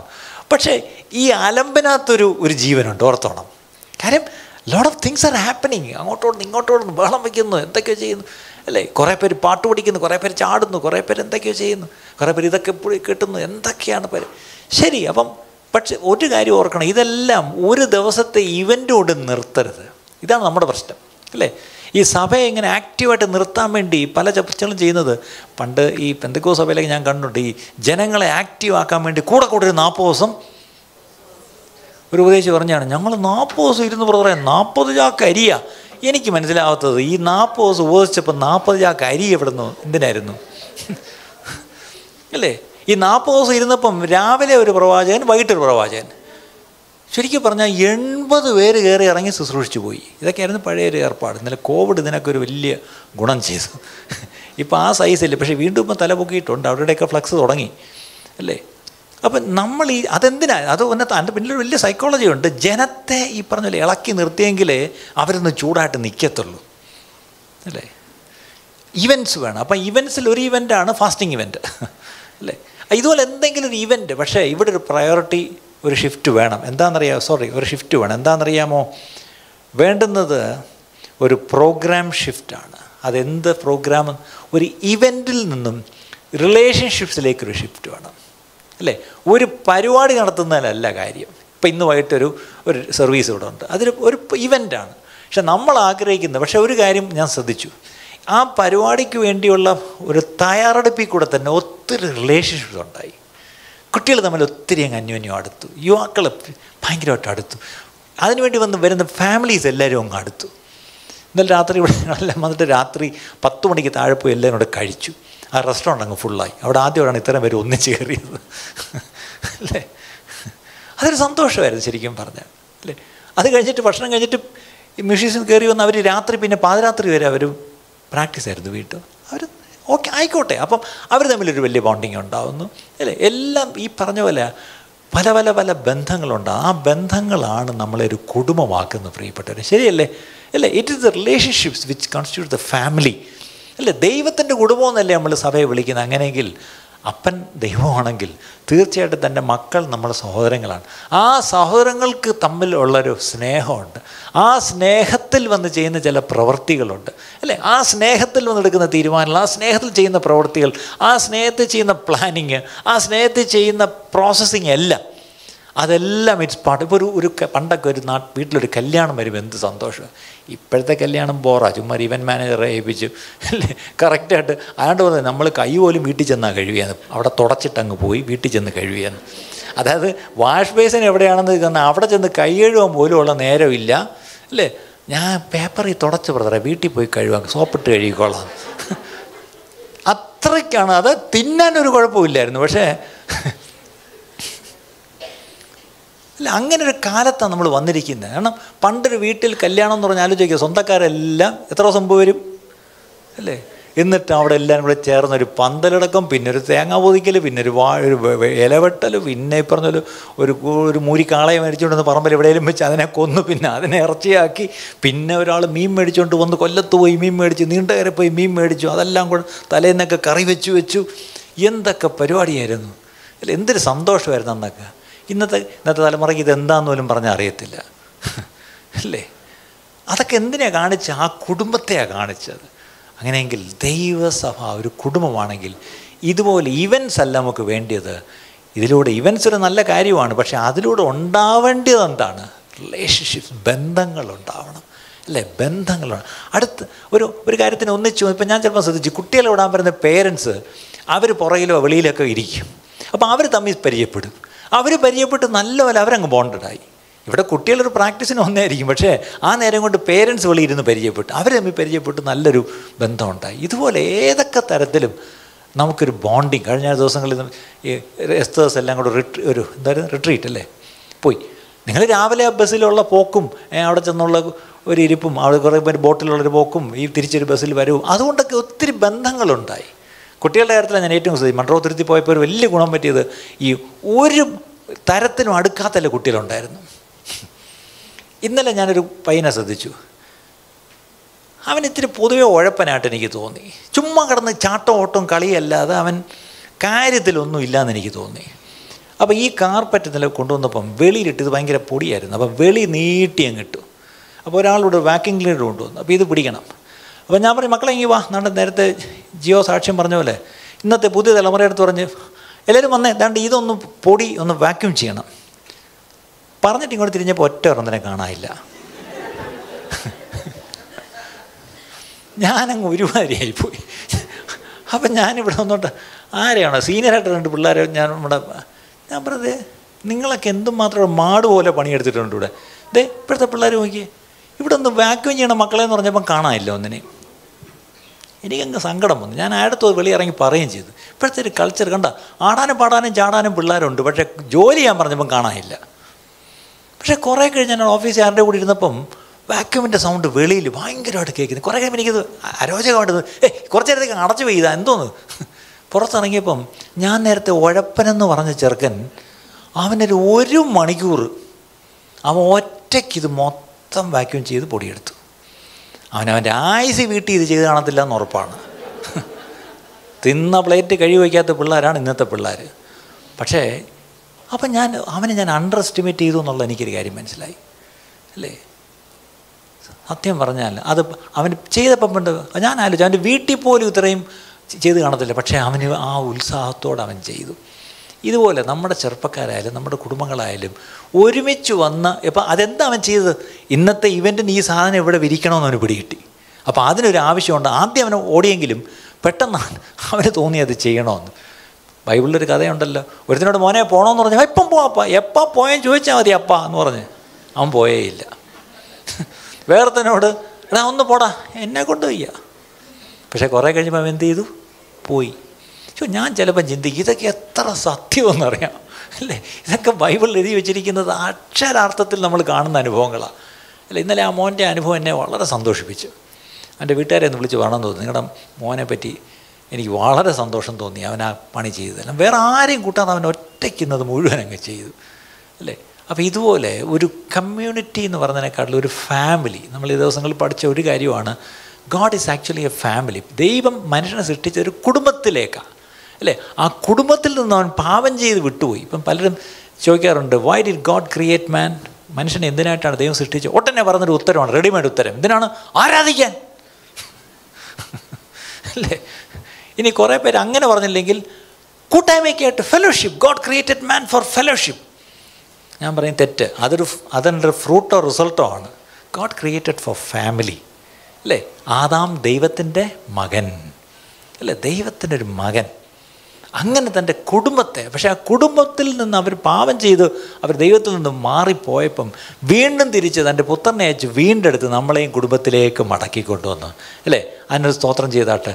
ഞാൻ ഈ പറഞ്ഞ ദൈവ കുടുംബത്തിലെ അംഗമാണ്. ഞാൻ പാപം ചെയ്തു, ശരിയാണ്. ഞാൻ ഈ പറഞ്ഞ പോലെ ദൈവത്തെ വിട്ടു പോയി, പക്ഷേ എന്നെ ദൈവം വീണ്ടെടുത്ത് കൊണ്ടുവന്നു എന്നുള്ള കാര്യം നമ്മൾ മറക്കരുത് പ്രിയപ്പെട്ടവരെ. അപ്പം ഈ ഷിഫ്റ്റ്, ഈ പ്രോഗ്രാം ഷിഫ്റ്റിൽ ശരിക്കും പറഞ്ഞാൽ ഈ people need care more than they need excitement. ഇന്നത്തെ ഏറ്റവും വലിയൊരു പ്രശ്നം, ഇന്നത്തെ പുതിയ തലമുറയുടെ ഒരു കാര്യം നോക്കി, അവർക്ക് ദേ വോണ്ട് എക്സൈറ്റ്മെൻറ്റ്, അല്ലേ? ഇന്നത്തെ ഈ സോഷ്യൽ മീഡിയയിലൊക്കെ ദേ വോണ്ട് ടു ബി എക്സൈറ്റഡ്. അതിനാണ് അവരെല്ലാ കാര്യത്തിലും സോഷ്യൽ മീഡിയയിലൊക്കെ അല്ലേ ഒരു ഇങ്ങനെ നിൽക്കുന്നത്, അല്ലേ? ഇപ്പം പണ്ടൊക്കെയാണ് പിള്ളേർ പന്ത് കളിക്കാൻ പോവും, അല്ലേ? ഇത് ആക്റ്റീവാണ്. അതൊക്കെ കാണിക്കുന്നവർക്ക് എക്സൈറ്റ്മെൻറ്റ് വേണം. പക്ഷേ ഒരു കാര്യം പറയട്ടെ, സഭയെ മൊത്തത്തിൽ നോക്കിയാൽ ജനങ്ങൾക്ക് എന്നും ഒരു ആവേശമല്ല അവർക്ക് വേണ്ടിയത്, അവർക്ക് വേണ്ടുന്നത് കരുതലാണ്, അല്ലേ? Did you get the point? Care. ഇന്ന് ദേ want to know how much God CARES for them. ദൈവം അവരെ കരുതുന്നു എന്നവർക്ക് അറിയാൻ താല്പര്യമുണ്ട്. പക്ഷേ ദൈവം കരുതുന്നു എന്നുള്ളത് അവരെങ്ങനെ അറിയും, അല്ലേ? ദൈവമക്കൾ കരുതുന്നു എന്നുള്ളതിലൂടെയാണ് ദൈവം എന്നെ കരുതുന്നു എന്നറിയേണ്ടത്. ഇന്നത്തെ ഏറ്റവും വലിയ പ്രശ്നം, ലോകം ചെയ്യുന്നത് പോലെ സഭയും ജനത്തെ അങ്ങ് എക്സൈറ്റഡ് ആവാൻ നോക്കുക.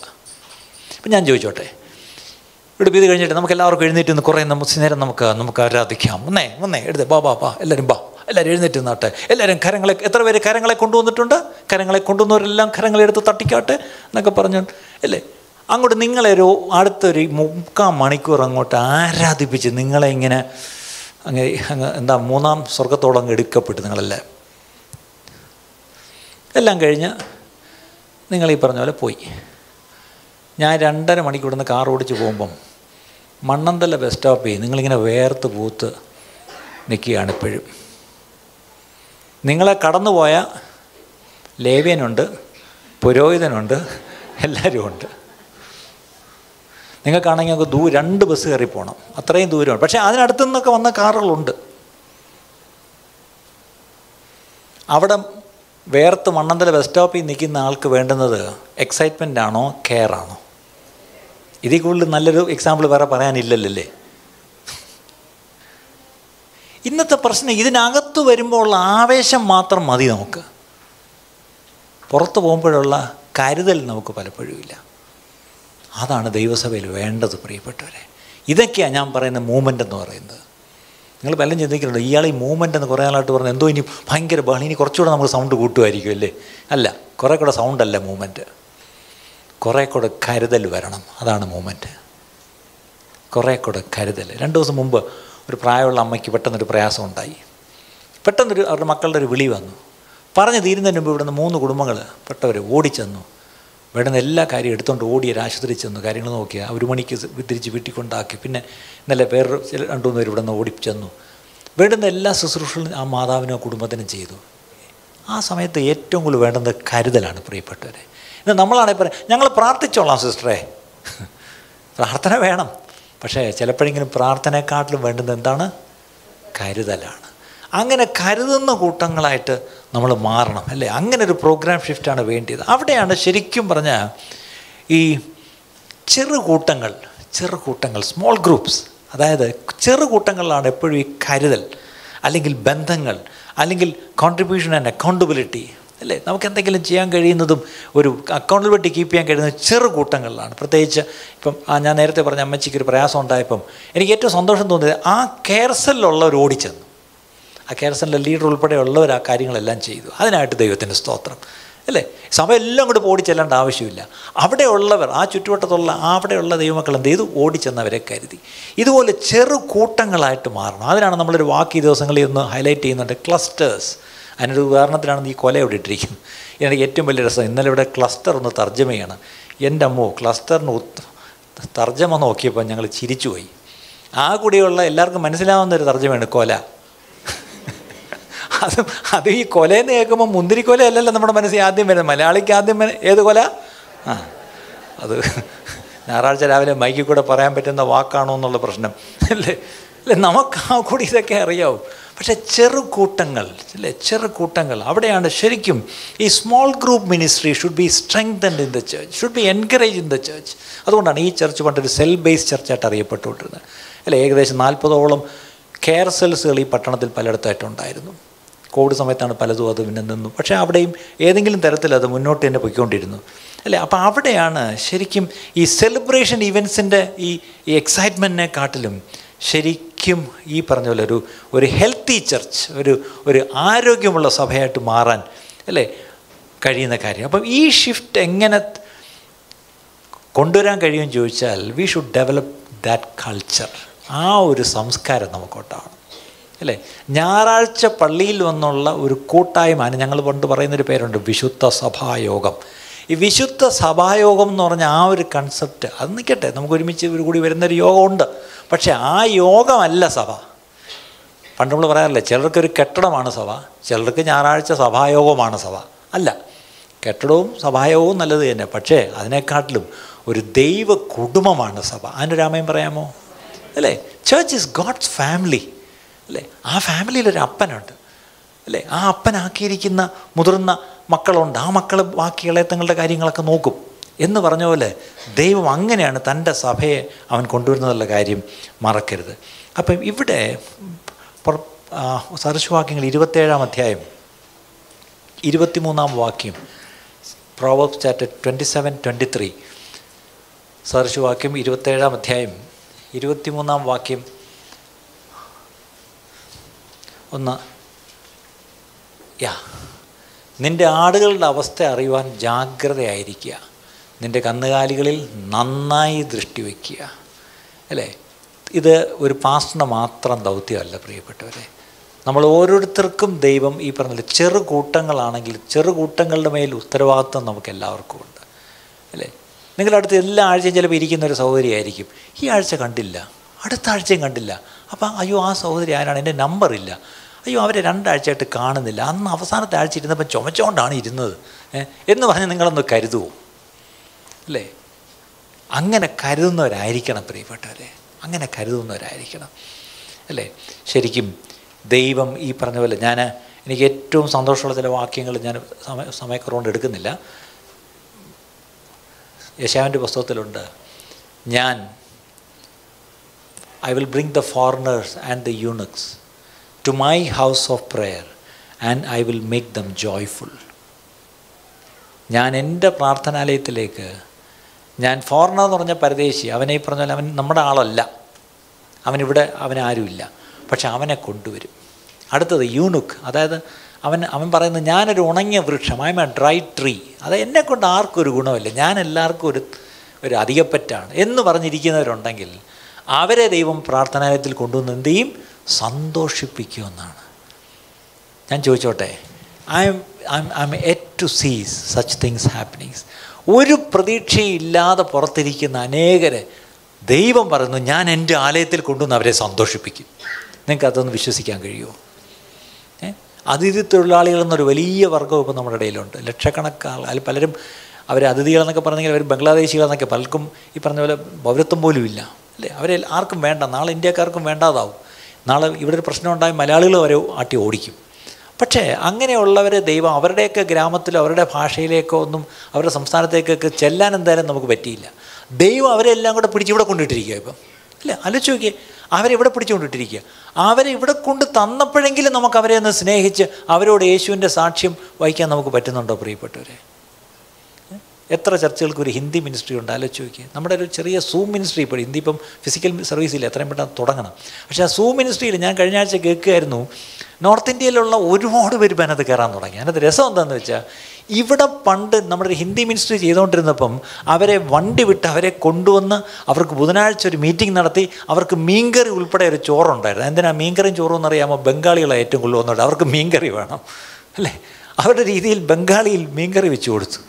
നമ്മുടെ 2 സഹോദരിമാർക്ക് ബംഗാളി അറിയാം. അപ്പോൾ അവർ ഹിന്ദിയിലുള്ള പ്രസംഗങ്ങൾ ബംഗാളിയിലോട്ട് തർജ്ജമ ചെയ്യുമായിരുന്നു. അങ്ങനെ കുറേ ബംഗാളി പിള്ളേരെ അന്ന് കിട്ടി. പക്ഷേ രസം എന്താ, കോവിഡ് സമയത്ത് ഈ പോയ ബംഗാളികളും അതിൽ ചിലർ ആസാമിൽ പോയി, അവരവിടെ പോയി അവിടെ കണക്ട് ചെയ്ത് അവർ നമ്മളോട്ട് വീണ്ടും കണക്ട് ചെയ്ത്. ഇപ്പം നോക്കിയേ, ഹൊജായ് എന്ന് പറഞ്ഞ സ്ഥലത്തൊരു സഭ തുടങ്ങിയിടെ. നിങ്ങൾ ആരെങ്കിലും അറിഞ്ഞോ? ഹൊജായിലൊരു ഹൗസ് ഓഫ് പ്രയർ ഉള്ള കാര്യം ആരെങ്കിലും അറിഞ്ഞോ? അല്ലേ? ആലോചിക്കുക, നമ്മുടെ ആ കാലത്തുണ്ടായിരുന്ന ഒരു ചെറുപ്പക്കാരൻ അവിടെ പോയി അവൻ വഴി കണക്ട് ചെയ്ത് സൂം വഴി കോവിഡ് സമയത്തൊരു കൂട്ടായ്മ തുടങ്ങി. കഴിഞ്ഞ മാസങ്ങൾക്ക് നമ്മുടെ സിസ്റ്റർ അച്ചല ആ ഹൊജായി തപ്പിപ്പിടിച്ച് പോയി ആ കൂട്ടായ്മയിൽ ചെന്ന് സംബന്ധിച്ച് അവരെ വരുത്തി അതിൽ 2-3 പേരും സ്നാനവും നടത്തി. അടുത്തൊരു ബാപ്റ്റിസ്റ്റ് ചർച്ചിൽ കൊണ്ട് അവരെ കൊടുത്തിട്ട് വന്നു. വേറെ ചർച്ചില്ല അല്ലേ. ഇപ്പം നോക്കിയാൽ ആ സൂം ഗ്രൂപ്പ് ഇന്നലെ ഞാൻ ശ്രദ്ധിക്കുകയായിരുന്നു. ഇന്നലെ ഞാൻ കേട്ടു പാകിസ്ഥാനിൽ നിന്നൊരു ഒരാൾ ഇപ്പം അതിനകത്ത് കയറിയിട്ടുണ്ട് അല്ലേ. എന്നിട്ട് അയാൾ വളരെ സന്തോഷമായിട്ട്, പക്ഷെ പ്രശ്നം അവർക്ക് ഉറുദു വേണം അല്ലേ. അപ്പോൾ ആലോചിച്ച് നോക്കി, എനിക്ക് ഇൻട്രസ്റ്റിങ്. അപ്പം ഈ പറഞ്ഞ പോലെ നമ്മളിപ്പോൾ എല്ലാവർക്കും ഇപ്പം നോർത്ത് ഇന്ത്യയിൽ നോർത്ത് ഈസ്റ്റിൽ ഓടിപ്പോകാൻ പറ്റത്തില്ല. പക്ഷേ അവിടെയുള്ളവർ ദൈവം ഇവിടെ കൊണ്ടിട്ടിരിക്കുകയല്ലേ. ഇപ്പം അവർക്ക് എന്തായാലും ഇവിടെ ഒരു ഓപ്പണിംഗ് ഉണ്ടല്ലോ അല്ലേ. അങ്ങനെ ഒന്നുകിൽ ആദ്യം അവർക്ക് വേണ്ടി പ്രാർത്ഥിച്ചു തുടങ്ങുക. രണ്ടാമത് ഏതെങ്കിലും തരത്തിൽ അവരോട് യേശുവിൻ്റെ സാക്ഷ്യം നിങ്ങൾ വഹിക്കുക. നിങ്ങൾക്കൊരു പക്ഷേ പറയാൻ ഭാഷ അറിയത്തില്ല, but they will be some way അല്ലേ. ഹിന്ദിക്കാരുടെ ഇടയിൽ പ്രവർത്തനം തുടങ്ങാനാണെങ്കിൽ ഇപ്പം ഒത്തിരി പേര് ഉത്സാഹമുള്ളവരുണ്ട്. ഹിന്ദി പ്രത്യേകിച്ച് നോർത്ത് ഇന്ത്യയിലൊക്കെ മിനിസ്റ്റർ ചെയ്ത പലരും ഇപ്പോൾ തന്നെ ഇവിടെ വന്നിരിക്കുന്നു. അവരൊക്കെ നിങ്ങൾക്ക് താല്പര്യമുള്ളവരാണ്. തീർച്ചയായിട്ടും പ്രാർത്ഥിച്ചുകൊണ്ട് അങ്ങനെ എന്തെങ്കിലും ചെയ്യണം. എല്ലാവരും കൂടി ഇങ്ങോട്ട് കൊണ്ടുവരണമെന്നില്ല, അവരിരിക്കുന്നിടത്തേക്ക് നമുക്ക് പോകാം അല്ലേ. അങ്ങനെയുള്ള ചെറിയ ചെറിയ ക്ലസ്റ്റേഴ്സ്, ചെറിയ ചെറിയ കൊലകൾ, ചെറിയ ചെറിയ ഗണങ്ങൾ, ചെറിയ ചെറിയ കൂട്ടങ്ങൾ, ചെറു കൂട്ടങ്ങളായിട്ട് സഭ വളരട്ട് പ്രിയപ്പെട്ടവർ. എല്ലാവരും കൂടി ഒരു വലിയ ഹാളിനകത്ത് കൂടണമെന്നില്ല. അങ്ങനെ ഒരു ദർശനം ദൈവം തന്നിട്ടുമില്ല. പക്ഷേ അവിടങ്ങളിൽ ചെറു കൂട്ടങ്ങളായി, കരുതൽ കൂട്ടങ്ങളായി അല്ലേ, അനേക കൂട്ടങ്ങളുണ്ടാവട്ടെ. ഓരോ തെരുവിലും നിങ്ങൾ താമസിക്കുന്ന ഓരോ റെസിഡൻഷ്യൽ ഏരിയയിലും ഒരു കൂട്ടം അങ്ങനെ ഉണ്ടാവട്ടെ പ്രിയപ്പെട്ടത് അല്ലേ. ഒരു പാസ്റ്ററെ തേടി അല്ലെങ്കിൽ ഒരു സഭ അന്വേഷിച്ച് ഒരുപാട് വണ്ടി ഓടിച്ച് പോകേണ്ട ആവശ്യം വേണ്ട. നമ്മളൊക്കെ താമസിക്കുന്നിടങ്ങളിൽ തന്നെ ചെറു കൂട്ടങ്ങൾ ഉണ്ടാവട്ടെ. നാളെ ഈ പറഞ്ഞാൽ ഇന്ത്യയുടെ അവസ്ഥ മാറും. എല്ലാവർക്കും വലുതായിട്ടൊന്നും കൂടാനുള്ള സ്വാതന്ത്ര്യം ചിലപ്പം നിഷേധിക്കപ്പെടുന്നൊരു കാലം ഒരു സമയത്തേക്ക് വരും. ഒരു സമയത്തേക്കെന്ന് ഞാൻ പറയുന്നുള്ളൂ. പക്ഷേ ആ കാലത്തും സഭ ശക്തമായി ഇവിടെ നിലനിന്ന് പോകണമെങ്കിൽ ചെറു കൂട്ടങ്ങളായിട്ട് സഭ മാറണം. എത്ര പേരെ രാമയും പറയും? ഞാനൊരു പ്രവചനമായിട്ട് പറയുക, സഭ അന്നും ശക്തമായി നിൽക്കണമെങ്കിൽ ചെറു കൂട്ടങ്ങളായി നമ്മൾ ഇപ്പോഴേ പ്ലേസ്ഡ് ആവണം. ചൈനയെ നമുക്കറിയാം, ഏറ്റവും ശക്തമായ സ്വഭാവവളർച്ച ചൈനയിലാണ്. പക്ഷേ അവിടെ ചെന്നാൽ ഒരു ചർച്ചും പുറത്ത് കാണാൻ പറ്റത്തില്ല. പക്ഷേ എവിടെയാണ് ഇവർ കൂടുതൽ ചോദിച്ചാൽ അത് അവർക്ക് മാത്രമേ അറിയത്തുള്ളൂ, വേറെ ആർക്കും കണ്ടുപിടിക്കാൻ പറ്റത്തില്ല. പക്ഷേ അവരാണ് ഏറ്റവും ശക്തമായിട്ട് വളരുന്നത്. അവരാണ് ഏറ്റവും കൂടുതൽ വിശ്വാസം ദൈവത്തിൽ വെച്ചിരിക്കുന്നവർ അല്ലേ. അവരാണ്, അവരുടെ കയ്യിൽ ബൈബിൾ പോലും ഇല്ല, പക്ഷേ അവർ ശക്തമായി വളരുന്നു.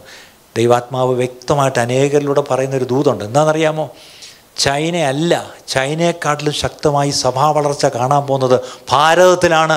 എത്ര പേരെ രാമയും പറയും അല്ലേ. ശക്തമായ ദൈവപ്രവൃത്തിയും സഭാ വളർച്ചയും കാണാൻ പോകുന്നത് ഭാരതത്തിലാണ്.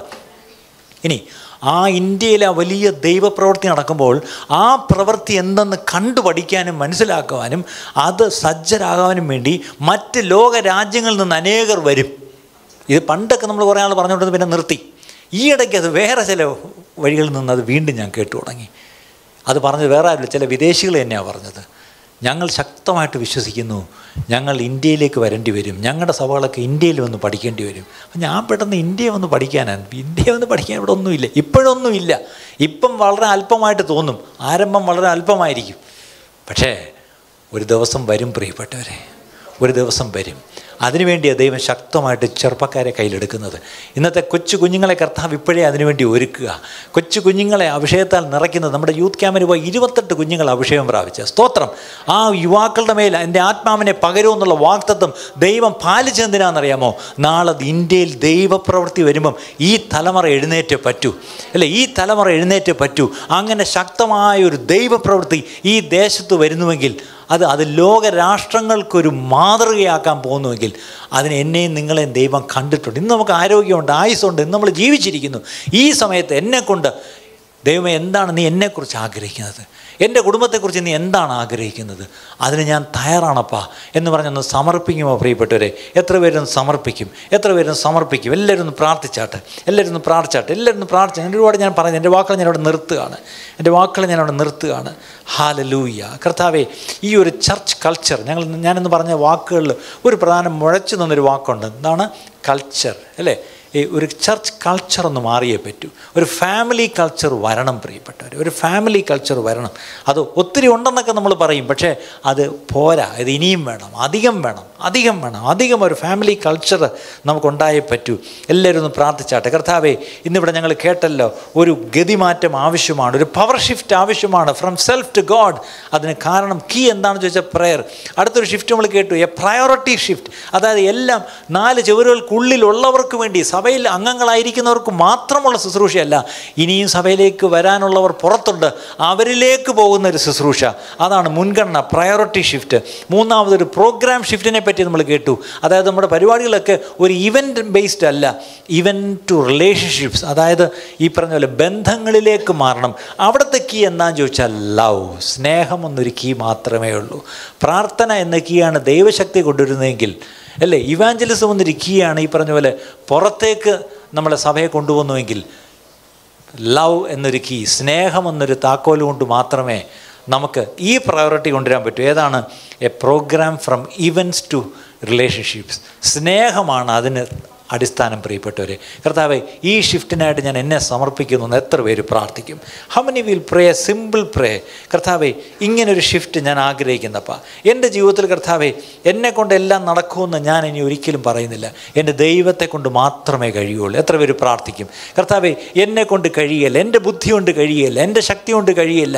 ഞാൻ എൻ്റെ മുൻകാലങ്ങളിൽ ഞാൻ എങ്ങനെയൊക്കെയോ ഇങ്ങനെയൊക്കെ പിടിച്ചങ്ങ് പോയി, പക്ഷേ ഇനി എന്നെക്കൊണ്ട് നിൽക്കാൻ വയ്യ, ഇനി എന്നെക്കൊണ്ട് മുന്നോട്ട് പോകാൻ കഴിയില്ല. ഇനി എനിക്ക് കർത്താവേ അങ്ങയുടെ ശക്തി വേണം. ആ ശക്തി കർത്താവെ ഞാൻ പ്രാർത്ഥിച്ച് ആ ശക്തി ഞാൻ പ്രാപിക്കണം. അതിനായി എന്നെ തന്നെ സമർപ്പിക്കുന്നപ്പാ എന്ന് പറഞ്ഞ് എത്ര പേര് സമർപ്പിക്കും? I want all of U to pray. എല്ലാവരും പ്രാർത്ഥിച്ചാട്ട്. ഇരിക്കുന്നവർ എല്ലാവരും, പ്രത്യേകിച്ച് ഞങ്ങൾ കേൾക്കുന്നവർ എവിടെ ഇരുന്നുകൊണ്ടാണെങ്കിലും പ്രാർത്ഥിച്ചാട്ട്. കർത്താവെ, എൻ്റെ ജീവിതത്തിൽ കർത്താവെ, ഞാൻ എന്നിൽ തന്നെ ഞാൻ ആശ്രയം വയ്ക്കത്തില്ല, എൻ്റെ സ്വയത്തിൽ ഞാൻ ആശ്രയം വയ്ക്കത്തില്ല, പകരം എൻ്റെ ദൈവത്തിൽ ഞാൻ ആശ്രയം വയ്ക്കും. എൻ്റെ ദൈവശക്തിയിൽ ഞാൻ ആശ്രയിക്കുന്നു, എൻ്റെ ശക്തിയിലല്ലപ്പാ, ദൈവശക്തിയിൽ ഞാൻ ആശ്രയിക്കുന്നു എന്ന് പറഞ്ഞ് എത്ര പേര് പ്രാർത്ഥിക്കും? കർത്താവെ, ദൈവശക്തിയിൽ, കർത്താവെ, ആ സൈന്യത്താലല്ല, ശക്തിയാലല്ല, എൻ്റെ ആത്മാവിനാൽ അത്രേന്ന് ഞാനിന്ന് വായിച്ചല്ലോ. അങ്ങനെയെങ്കിൽ കർത്താവെ, ദൈവാത്മാവിനാൽ കർത്താവെ, ചില പ്രവൃത്തികൾ എൻ്റെ ജീവിതത്തിൽ നടക്കേണ്ടതിന്, കർത്താവെ, ഞങ്ങളുടെ കുടുംബത്തിൽ നടക്കേണ്ടതിന്, സഭയിൽ നടക്കേണ്ടതിന്, ദേശത്ത് നടക്കേണ്ടതിന് ഞങ്ങൾ ഒരുമിച്ച് പ്രാർത്ഥിക്കുന്നു. ദൈവമേ, ഞങ്ങൾ ഒരുമിച്ച് പ്രാർത്ഥിക്കുമ്പോൾ അങ്ങയുടെ അത്യന്ത ശക്തി, ആ പെന്തക്കോസ്ത് നാളിൽ ഇറങ്ങി വന്ന് നിറച്ച അതേ ശക്തി ഇന്ന് ഭൂമിയിൽ ഉണ്ടല്ലോ. അതേ ശക്തിയാൽ ഞങ്ങളെ ഓരോരുത്തരെയും നിറയ്ക്കണമേ, എന്നെ നിറയ്ക്കണമേ, എൻ്റെ കുടുംബത്തെ നിറയ്ക്കണമേ, എൻ്റെ കുഞ്ഞുങ്ങളെ നിറയ്ക്കണമേ എന്ന് എല്ലാവരും പ്രാർത്ഥിച്ചാട്ട്. ഹല്ലേലൂയ. വരുന്നാളുകളിൽ ചെറുപ്പക്കാരുടെ ഒരു വലിയ കൂട്ടം, കുഞ്ഞുങ്ങളുടെ ഒരു വലിയ കൂട്ടം കഴിഞ്ഞ നാളിൽ നിങ്ങൾ കണ്ടുവിടെ. ഇംഗ്ലീഷ് സർവീസിന് വരുന്നവർക്കറിയാം, കുട്ടികൾ പോയി പ്രാർത്ഥിക്കുന്നു പലർക്കും വേണ്ടി. അവർ പോയി പ്രാർത്ഥിക്കുന്നിടത്ത് ദൈവം പ്രവർത്തിക്കുന്നത് തന്നെ കണ്ടു. അതിൻ്റെ നല്ല സാക്ഷ്യങ്ങൾ വരെ നമ്മൾ കേൾക്കുന്നു. അങ്ങനെയാണെങ്കിൽ വാസ്തവമായിട്ട് ഒരു വലിയ പ്രവൃത്തി ഈ ദിവസങ്ങൾ, ഒരു വലിയ ഷിഫ്റ്റ് ഇവിടെ ഉണ്ടാവും. അതിനൊരു സംശയം വേണ്ട. എല്ലാവരും പ്രാർത്ഥിച്ചാട്ട്. എത്ര പേര് പ്രാർത്ഥിച്ചിട്ട്, കർത്താവേ, ഇങ്ങനൊരു ഷിഫ്റ്റിന് ഞാൻ തയ്യാറാണ്, ഒരു മാറ്റത്തിന് ഞാൻ തയ്യാറാണപ്പാ, എത്ര പേര് പ്രാർത്ഥിക്കും? കർത്താവേ, ഞാനൊരു മാറ്റത്തിന് തയ്യാറാണപ്പാ എന്ന് പറയുന്നവർ, അങ്ങനെയുള്ള സമർപ്പിക്കുന്നവർ മാത്രം ഒരു നിമിഷം ഒന്ന് എഴുന്നേറ്റ് നിന്നാണ്. നമ്മൾ ഒരുമിച്ച് പ്രാർത്ഥിക്കാൻ പോവാം. V are going to pray A simple pray. Lord, I want A shift, I want A power shift, I want A priority shift Lord, I want A programme shift Lord. ഈ 3 ഷിഫ്റ്റുകളും കർത്താവ് എനിക്കിന്ന് മനസ്സിലായി. ഒരു ഗതിമാറ്റം എനിക്ക് വേണം. ഞാനിന്ന് ഒരു വഴിയിൽ ഇങ്ങനെ പൊയ്ക്കൊണ്ടിരിക്കുക, അങ്ങനെ തന്നെ പൊയ്ക്കൊണ്ടിരിക്കാതെ കർത്താവെ ഒന്ന് ഗതി മാറ്റി വിടുവാൻ, കർത്താവ് കാറ്റ് അതിന് ഇഷ്ടമുള്ളിടത്തേക്ക് ഊതുന്നു എന്ന് പറഞ്ഞ പോലെ പരിശുദ്ധാത്മാവ് എങ്ങനെയൊക്കെ സഭയെ മുന്നോട്ട് നടത്തുമോ അങ്ങനെയൊക്കെ പോകാൻ ഞാൻ തയ്യാറാണ്. ഞാൻ കാറ്റിനെതിരെ നിൽക്കുന്നവനല്ല. പരിശുദ്ധാത്മാവ് അടിക്കുന്ന കാറ്റിൽ ഞാൻ ആ കാറ്റിനോട് ചേർന്ന് കർത്താവെ ഞാൻ മുന്നോട്ട് പോകുവാൻ ഞാൻ എന്നെ തന്നെ സമർപ്പിക്കുന്നു. എല്ലാ കണ്ണുകളും അടച്ചാട്ടെ. Hallelujah, hallelujah, hallelujah, hallelujah, hallelujah. യേശുവിൻ്റെ നാമത്തിൽ സമർപ്പിക്കുന്നത് ഇങ്ങനെ പ്രാർത്ഥിച്ചാട്ടെ. കർത്താവേ, എന്നെ ഞാൻ സമർപ്പിക്കുന്നു. കരങ്ങൾ ഉയർത്തി ദൈവസന്നിധിയിൽ പറഞ്ഞാട്ടെ, എന്നെ ഞാൻ സമർപ്പിക്കുന്നു. എന്നെ ഞാൻ സമർപ്പിക്കുന്നു, എന്നെ ഞാൻ സമർപ്പിക്കുന്നു, എൻ്റെ കൈകളെ ഞാൻ സമർപ്പിക്കുന്നു. അപ്പം അങ്ങയുടെ വേലയ്ക്കായി കൈകളെ ഉയർത്തിപ്പിടിച്ചിരിക്കുന്നത് കാണിക്കുന്നത് മറ്റൊന്നുമല്ല. I surrender myself, I give myself Lord, I give myself completely for the works of God. ദൈവ വേലയ്ക്കായി അങ്ങ് എന്നെക്കുറിച്ച് എന്ത് ആഗ്രഹിക്കുന്നു, അങ്ങ് എന്നോട് എന്ത് ആവശ്യപ്പെടുന്നു, അത് ചെയ്യുവാനായി ഇതാ ഞാൻ എന്നെ തന്നെ സമർപ്പിക്കുന്നു എന്നുള്ള സമർപ്പണമായി കാണിക്കുന്നത്. ഞാൻ എൻ്റെ കുടുംബത്തെ സമർപ്പിക്കുന്നു എന്ന് പറഞ്ഞാട്ട്, ഒരു കുടുംബനാഥനാണെങ്കിൽ നിങ്ങൾ പറഞ്ഞാട്ടെ, എൻ്റെ കുടുംബത്തെ ഞാൻ സമർപ്പിക്കുന്നു. മാതാപിതാക്കൾ ദയവായി നിങ്ങളുടെ കുഞ്ഞുങ്ങളെ സമർപ്പിച്ചാട്ട്, കർത്താവ് എൻ്റെ കുഞ്ഞിനെ ഞാൻ തരുന്നപ്പാ, ഞങ്ങളുടെ കുഞ്ഞുങ്ങളെ നിങ്ങൾ തരുന്നു എന്ന് പറഞ്ഞ് സമർപ്പിച്ചാട്ട്, ഞങ്ങളുടെ കുഞ്ഞുങ്ങളെ തരുന്ന കർത്താവേ എന്ന് സമർപ്പിച്ചാട്ട്. കർത്താവിന് വേണം. ഈ വരുന്ന അന്ത്യകാലത്ത് കർത്താവിൻ്റെ വേലയ്ക്കായിട്ട് അനേകരെ വേണം പ്രിയപ്പെട്ടവരെ, അനേകരെ കർത്താവിൻ്റെ വേലയ്ക്ക് വേണം. ഹല്ലേലൂയ. എല്ലാ IT കമ്പനികൾക്കല്ല വേണ്ടത്, ഈ രാഷ്ട്രീയക്കാർക്കല്ല നമ്മുടെ കുഞ്ഞുങ്ങളെ വേണ്ടത്. ദൈവരാജ്യത്തിന്, ദൈവവേലയ്ക്കായിട്ട് നമ്മുടെ കുഞ്ഞുങ്ങളെ വേണം. അതിനായിട്ട് നമ്മുടെ കുഞ്ഞുങ്ങളെ നമുക്ക് വിട്ടുകൊടുക്കാം പ്രിയപ്പെട്ടവരെ. Hallelujah, hallelujah. സമർപ്പിച്ചാട്ട്, കുഞ്ഞുങ്ങളെ സമർപ്പിച്ച് പ്രാർത്ഥിച്ചാട്ട്. This is A very important time to just commit your children to the Lord and say, Lord, whatever you will is for my children. Let that will alone happen, Lord. അങ്ങയുടെ ഇഷ്ടം ഞങ്ങളുടെ കുഞ്ഞുങ്ങളെക്കുറിച്ച് എന്താണോ അതുമാത്രം നിറവേറുവാനായി ഞങ്ങളുടെ കുഞ്ഞുങ്ങളെ സമർപ്പിക്കുന്നു എന്ന് പറഞ്ഞ് നമുക്ക് സമർപ്പിക്കാം. Hallelujah, hallelujah, hallelujah, hallelujah. ഞങ്ങൾ സമർപ്പിക്കുന്നപ്പാ, ഞങ്ങളുടെ കുഞ്ഞുങ്ങളെ സമർപ്പിക്കുന്നു. ഞങ്ങളുടെ എല്ലാ കർത്താവേ, ഞങ്ങൾ തന്നിരിക്കുന്ന കഴിവുകൾ, ഞങ്ങൾ തന്നിരിക്കുന്ന താലന്തുകൾ, ഞങ്ങൾ തന്നിരിക്കുന്ന കർത്താവേ ഇൻഫ്ലുവൻസസ്, സ്വാധീനങ്ങളെ സമർപ്പിക്കുന്നപ്പാ. തന്നിരിക്കുന്ന ആരോഗ്യത്തെ സമർപ്പിക്കുന്നു. ഞങ്ങൾ തന്നിരിക്കുന്ന ധനം കർത്താവെ സമർപ്പിക്കുന്നപ്പാ. ഞങ്ങൾ തന്നിരിക്കുന്ന മറ്റ് ആസ്തികൾ എന്തൊക്കെയുണ്ടോ അതെല്ലാം ഞങ്ങൾ സമർപ്പിക്കുന്നു. അങ്ങയുടെ വേലയ്ക്കായി സമർപ്പിക്കുന്നു, അങ്ങയുടെ രാജ്യത്തിൻ്റെ വിസ്തൃതിക്കായി സമർപ്പിക്കുന്നു, അങ്ങയുടെ നാമ മഹത്വത്തിനായിട്ട് സമർപ്പിക്കുന്നപ്പാ. ഞങ്ങൾക്ക് മറ്റെന്ത് വേണം കർത്താവേ? അങ്ങയുടെ രാജ്യം വരണമേ എന്നാണല്ലോ ഞങ്ങളോട് പ്രാർത്ഥിക്കാൻ പഠിപ്പിച്ചത്. അങ്ങയുടെ നാമം വാഴ്ത്തപ്പെടണം കർത്താവേ. അങ്ങയുടെ രാജ്യം വരണം, അങ്ങയുടെ തിരുവിഷ്ടം സ്വർഗത്തിലുള്ളത് അതുപോലെ ഭൂമിയിൽ നടക്കണം. അതല്ല ഞങ്ങൾക്ക് എന്ത് ആഗ്രഹിക്കണമപ്പാ? ഞങ്ങൾ സമ്പൂർണ്ണമായി ഞങ്ങളെ സമർപ്പിച്ച് കർത്താവെ എഴുന്നേറ്റ് സമർപ്പിച്ച് നിൽക്കുന്ന ഓരോരുത്തരെയും സമർപ്പിച്ച് ഞങ്ങൾ വീണ്ടും പ്രാർത്ഥിക്കുന്നു. ഇന്ന് ഈ സമർപ്പണ പ്രാർത്ഥന കർത്താവെ ഹന്ന ഒരിക്കൽ ആലയത്തിൽ വെച്ച് ഒരു സമർപ്പണം, പക്ഷെ ആ സമർപ്പണം ഒരു ശമൂവേൽ പ്രവാചകനെ കർത്താവെ ഇസ്രായേലിന് കിട്ടിയെങ്കിൽ, അതുപോലെ ഇന്ന് പ്രാർത്ഥിക്കുന്ന ഈ ഒറ്റ പ്രാർത്ഥനയുടെ ഫലം ഇന്ന് ഞങ്ങൾ കാണുന്നില്ല, ഒരു നാളിൽ ഞങ്ങൾ കാണും. ഒരുപക്ഷെ ഭൂമിയിൽ വെച്ച് ഞങ്ങൾ കണ്ടില്ലെങ്കിലും സ്വർഗത്തിൽ പ്രതിഫലം കിട്ടുമ്പം, സ്വർഗത്തിൽ വെച്ച് ഞങ്ങൾക്ക് പ്രതിഫലം വിളിച്ച് ഞങ്ങളുടെ തലയിൽ കിരീടം വയ്ക്കുമ്പോൾ അന്ന് ഞങ്ങൾ പറയും, ഓ ഹലോ ഓ